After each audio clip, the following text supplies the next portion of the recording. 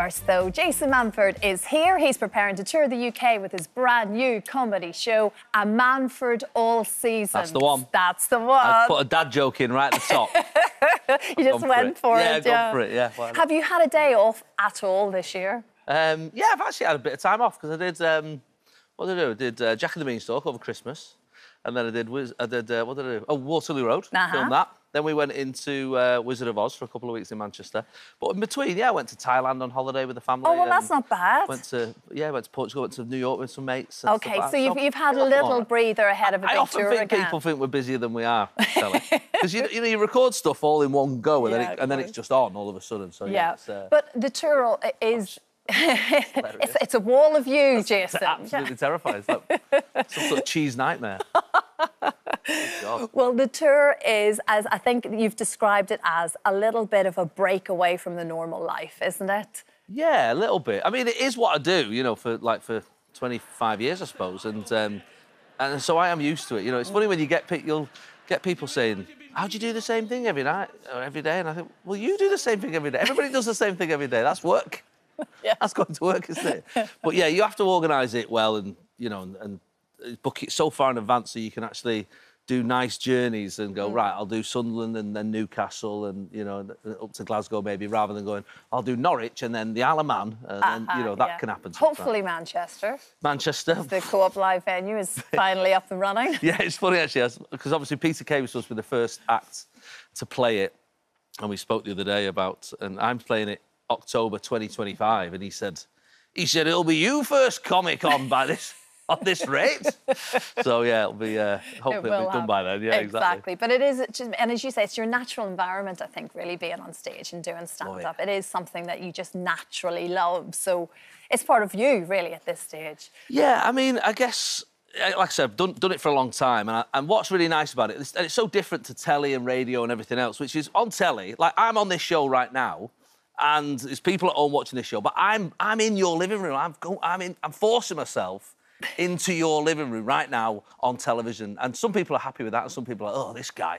But on tour, everyone there already likes you. I'd never thought of it like that. You know what I mean? They've already made the journey. They've gone through the rigmarole. Yeah, they know what they're hopefully getting. Yeah. So, and now, you know, there was definitely a point in my career where you try and sell your tour and say, come along, it's going to be amazing. And now now I'm in my 40s, I say, you know what? Have you liked me before? You'll like it again. Did you not like me before? You won't.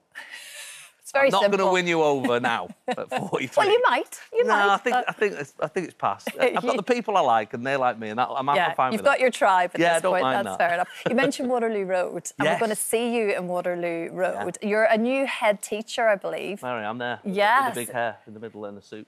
Very teacher-like. I didn't know you wanted to be a teacher. Well, do you know when we all do a little bit at because kids, it's the only job you've ever seen close up, isn't it, when you're a kid? So you go, oh, yeah, and then you get the odd bad teacher and you think, well, I could do that. But I had some brilliant teachers and teachers who inspired me to do what I do now, you know, in their own way. Obviously, they didn't know that's what was going to happen. You know, I remember Miss Cooper, Jude Cooper, an English teacher who... I was in trouble telling a daft story at the back of the class, and she was like, did the classic, do you want to share that with everybody? I said, yeah, I do. The worst thing you could say to me. That was the beginning. She didn't even realise. No, but she was so, like, I think she saw something and really inspired me to do that. And actually, when I eventually went to Edinburgh and got nominated for... Oh, there I am. Oh, gosh, look at that. What kind of a pupil were you then? You were the general kind of the joker, even at that point? Yeah, I was just I loved laughter, and we were, you know, an Irish family at home, and so there's loads of laughter and banter and ribbing and all that happening all the time.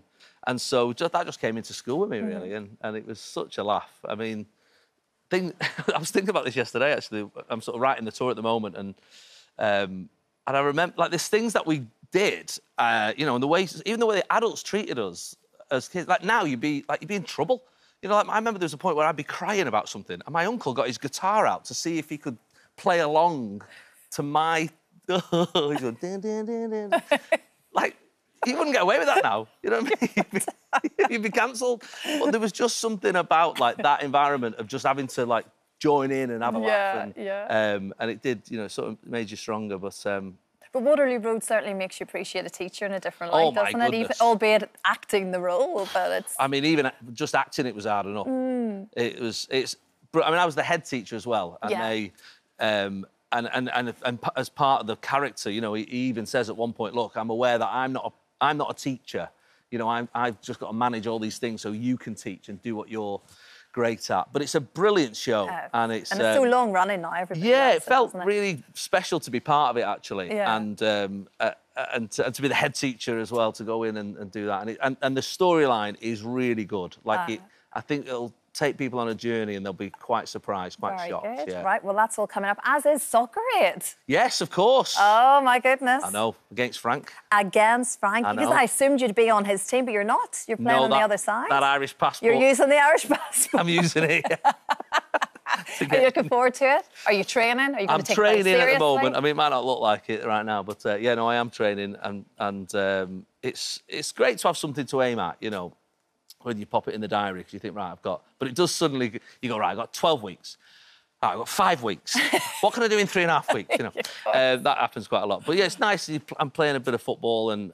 I mean, you only get about 20 minutes on the pitch anyway, you know? So it's not like you've got to think, how can I last 90 minutes? I know, but there's a lot of eyes on you, albeit a bit of fun and it's for a good cause and everything else, but you can't help but feel the seriousness of it in the moment. Absolutely. And there are people who take it really seriously as well. And it's very rarely the professionals. Like, the professional footballers are like, oh, this will be fun. This will be fun, I'll see if I can nutmeg Lee Mack and, you know, and have a bit of fun. You know, do top bins against Paddy McGuinness. But it's the celebs. You get some of them who are thinking, this is my moment. If somebody spots me now, this could be it. You can see it on their faces. Yeah, exactly. Whereas I'm not thinking that, obviously. Even if I was a professional, I'd have been retired for 5 years now. So I'm not too worried about that. You're there for the fun and what it all means. Yeah, it is lovely to do something that's so much fun and also for UNICEF and know that it's for a good cause. Of course. Yeah. Well, Jason, like I say, you're the busiest man, albeit a few holidays thrown in for good measure. Well, we don't start till September. September it is. Yeah. It's a Manford all season. Come along. Starts in September, as you say, you're all over the country. I'm everywhere. You're everywhere. Come okay. Jason, thank you. Thank you. Lovely, as always. So nice. You. Exactly. It needs to say Christine on there. Well, you know what I mean? No, I've got... This is nice, though. Or just like a little asterisk. A little asterisk, yeah.